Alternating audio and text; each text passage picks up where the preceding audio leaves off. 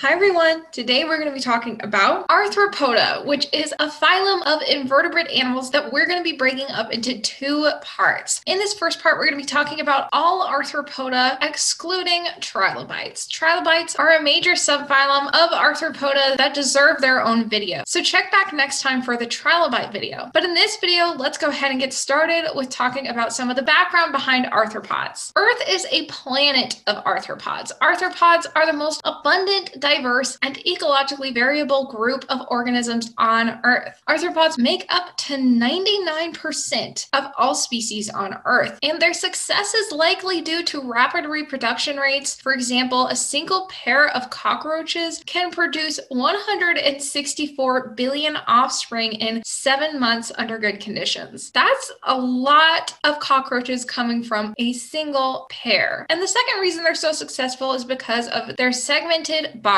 which is basically the common characteristic among all organisms in the Arthropoda phylum. It is segmentation in their bodies, which allows them to specialize their skeletal functions and proliferate all sorts of different environments and habitats based on these different functions. And these habitats can include marine, terrestrial, or freshwater habitats, and they can also live in the air, as we see with flying insects. And in terms of environmental conditions, they can live in the hottest deserts to the coldest ice to the highest mountains, and even as internal or external parasites. Some examples of really extreme environments that we find arthropods include hydrothermal vents or underwater volcanoes, where very hot hydrothermal vent fluid comes out from these vents and mixes with the surrounding seawater, and along these vents you have huge colonies of certain shrimp species that can proliferate in these environments. And then you also have krill that can survive in a variety of different environments, including very, very cold, ice-covered water in polar regions. And the third key to their success is that they have exoskeletons and the ability to molt. As we can see here in this animation, as well as this one, we see that the arthropods have to molt, or basically shed their skin or outer exoskeleton, in order to grow, because that hard exoskeleton does not grow along with the animal. And these exoskeletons support and provide protection from predators and harsh conditions for the arthropods. And this protection is likely why arthropods were the first animals to venture onto land, and that's because they wouldn't dry up due to being protected by their exoskeleton. Additionally, each time an arthropod molts, it allows it to change radically in between molting periods, and this can be seen, for example, in metamorphosis of butterflies. However,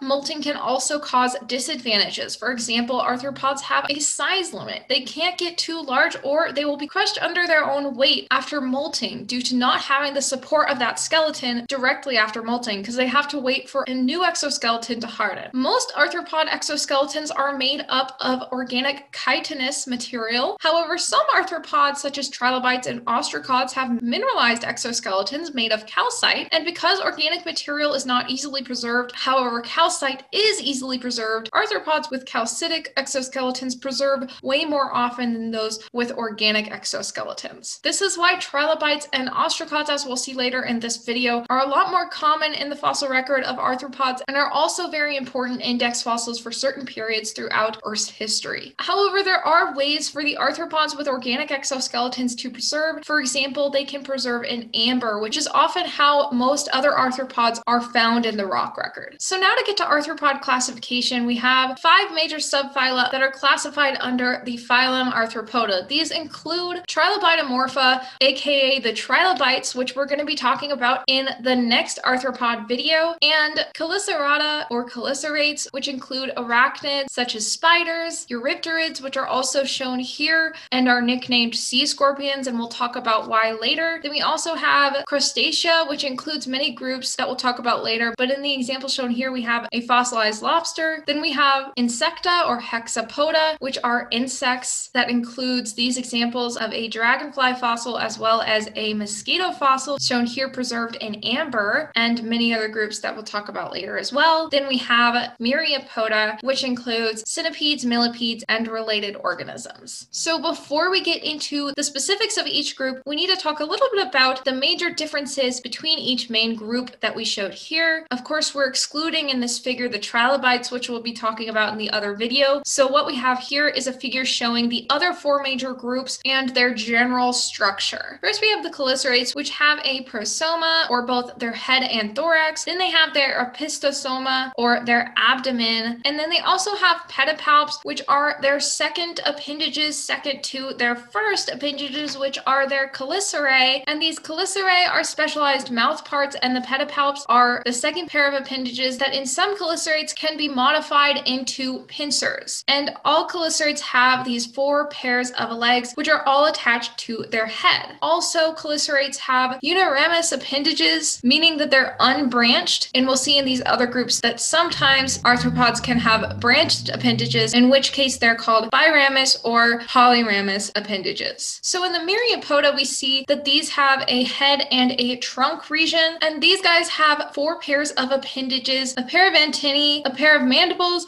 and 2 pairs of maxillae. And this is a characteristic they share with the Insecta or Hexapoda group. Additionally, Myriapods include centipedes and millipedes, which, contrary to popular belief, don't actually have 100 and 1,000 legs respectively. Actually, centipedes have anywhere from around 20 to 300 legs, and millipedes typically have 36 to 400 legs. But there are other morphological differences between centipedes and millipedes that we'll talk about later. Lastly, for Myriapods, they have biramous limbs, like we talked about, meaning that they have branched limbs or appendages. Then we can move on to the crustaceans, which share a characteristic with the insects in that they have a distinct head, thorax, and segmented abdomen. Additionally, they have 2 pairs of antennae, a pair of maxillae, and 2 pairs of mandibles. And they also have biramous limbs similar to Myriapods. Lastly, we have Insecta, which we already mentioned, have a pair of antennae, mandibles, and 2 pairs of maxillae, and they have usually uniramous limbs, similar to chelicerates. So now that we have the general morphological differences of these 4 groups laid out, let's talk a little bit about the classification of the first major group we'll talk about, and this is the chelicerates. This classification scheme can be broken down into 3 major classes of chelicerates. These include arachnids, which have a time range from the Cambrian to the present, and include spiders, daddy long legs, which actually aren't true spiders and belong to their own group under arachnids, and scorpions, pseudoscorpions, whip scorpions or vinegaroons, ticks, mites, and chiggers. What a wonderful group of organisms.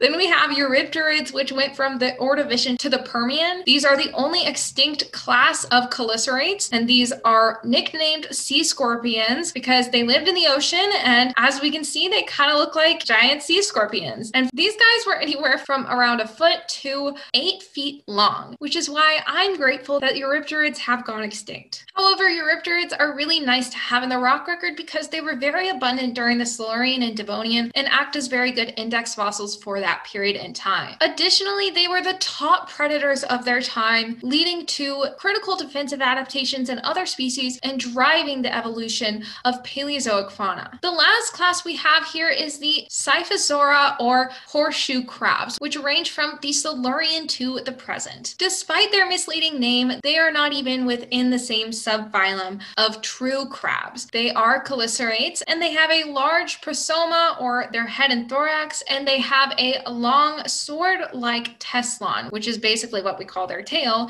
and that's where they get their name. Scyphos means sword in Greek, and eura means tail, so Scyphosaura. And these horseshoe crabs typically come out at night and eat things like bivalves, worms, and other soft invertebrates. However, an interesting tidbit I learned while reading about this is that in the lab, they're actually known to enjoy a dog biscuit or 2, which is, interesting to me. I'd love to have a horseshoe crab and feed it dog biscuits all day. So anyway, let's move on now to crustaceans. Crustaceans is the next major subphylum that we talked about for the phylum Arthropoda. Crustaceans include 5 major classes, including Remiopedia, Cephalocarida, Branchiopoda, Malacostraca, and Maxillopoda. Unfortunately, the first 3 classes listed here are not very well preserved in the rock record due to their small size and lack of hard parts. However, we'll be focusing on Malacostraca and Maxillopoda. Malacostraca, for example, includes subclasses Phylocarida and Eumalacostraca, and Maxillopoda includes subclasses Cirripedia and Ostracoda. And the subclass Eumalacostraca of the Malacostraca class includes superorders Syncarida, Eocarida, Paracarida, and Eucarida. And Eucarida includes orders includes Euphausiacea and Decapoda, and Decapoda includes important infraorders such as Brachyura or true crabs, Palinura or spiny lobsters, Anomura, which includes 3 major groups of arthropods we see today, including sand crabs, hermit crabs, and king crabs, and Astacidia includes regular lobsters, which differ from spiny lobsters in that they have their big pincers, whereas the spiny lobsters don't, they just have another pair of legs. And then Astacidia also includes crayfish. And then lastly, we have Thalassinidia, which includes ghost and mud shrimp. And then if we move back over to the left to our subclasses of Maxillopoda rather than Malacostraca, we have our Cirripedia subclass, aka barnacles, and then we have our Ostracoda subclass, aka ostracods. And ostracods are very important for the fossil record. Like we mentioned earlier,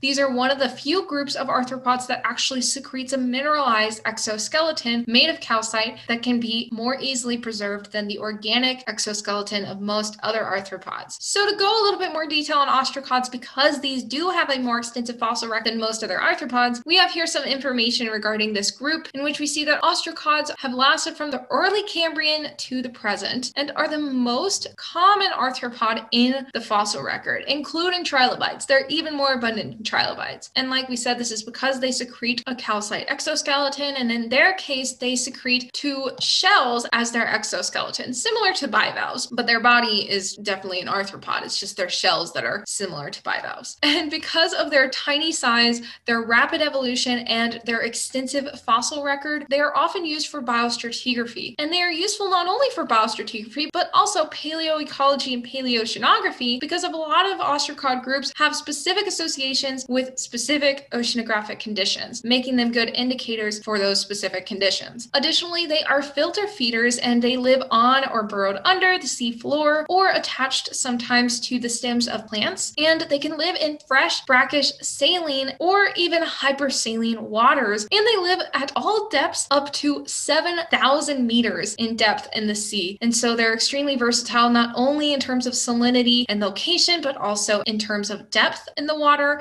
and some even live on land in damp moss or supertidal regions. Additionally, a tidbit I found cool while reading about these is that they can proliferate different terrestrial aquatic environments like lakes or ponds by transporting themselves through the air, either because they're so tiny they can be picked up and blown by wind into adjacent ponds, but another way they can be transported is through being incorporated in the mud that is picked up by birds on their feet. And that's crazy. I mean, that just tells you how tiny these organisms really are and how they can be picked up just by being in the mud that is in these animals' feet. And so that is a couple ways they can be transported by air and why they proliferate in so many different environments. And lastly, before we move on, I want to point out that this picture to the bottom left is what they look like in thin section. And as we can see, this is their shell that looks superficially like a brachiopod and maybe a bivalve in thin section. However, if we put this to scale and notice that this is 200 micron scale, then we know that this is an ostracod. Ostracods average a size of about 2 millimeters, and the largest that has ever lived has been 80 millimeters. But in general, they're very tiny, and so we can tell that brachiopods, which get up to inches, are very different than ostracods in thin section or in rock slabs that we examine. So now let's move on to the subphylum Insecta. Insects are the largest group of arthropods and are the most diverse group of animals on the planet. And so these are a very important group of arthropods to study. However, in paleontology, like we mentioned earlier, they don't preserve very well unless they're in like amber or something. And so we're just going to briefly talk about what we do know about insect evolution throughout time. However, the fossil record is largely incomplete for insects, and so there's a lot of information we probably don't know just due to the fact that the evidence has been erased because these guys don't preserve very well. But if we look at this slide, we can see that in the figure to the left, we have primitive types of insects such as silverfish and bristletails at the bottom of this evolutionary tree of insects. And these were wingless forms and,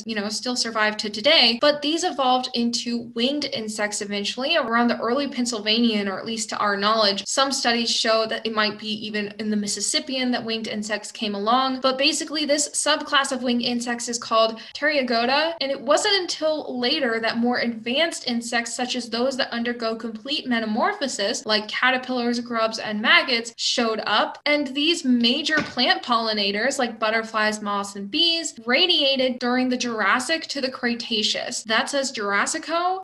That's supposed to say Jurassic. So anyway, in this time period, they started to radiate, and this is thought to be in co-evolutionary response to the appearance of flowering plants or angiosperms. Lastly, the only order of Insecta to appear later than the Mesozoic during the Tertiary was the fleas, and this was likely due to mammal diversification, since fleas rely on mammals because they are parasites of mammals. The last subphylum of arthropods we'll talk about today is the Myriapoda subphylum. These include, like we mentioned earlier, millipedes and centipedes, and living millipedes are within the class Diplopoda, and these are scavengers that live in rotting vegetation, and they actually cannot bite or kill prey. So if you see a millipede, you don't need to be worried. And in terms of fossilization, some preserved burrows of possible millipedes in Ordovician sediment suggest that millipedes were the first animals to move onto land. The centipedes, however, are in the subclass Chelicerata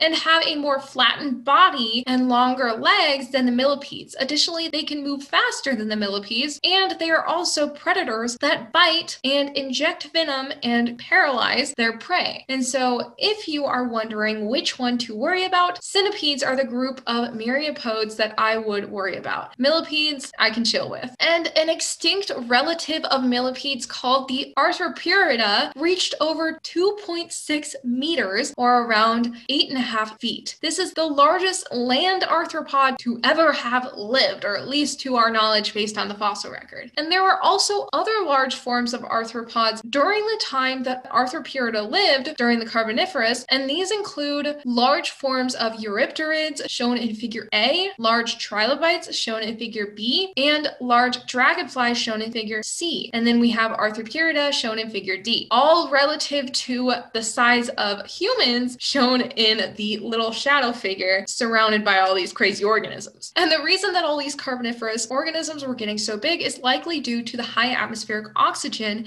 and the way that arthropods grow and sustain their huge body size is benefited by this high atmospheric oxygen. However, I'm quite glad that these groups of arthropods have now gone extinct. And with that, I want to remind you guys that we have the second arthropod video coming up, in which we'll talk about the trilobites, or the subphylum Trilobitomorpha, and all of the orders of trilobites within that group. And then we'll have the next phylum, the echinoderms, coming up after that. And with that, thanks again for watching, and I can't wait to see you guys next time. Bye! Unamorous?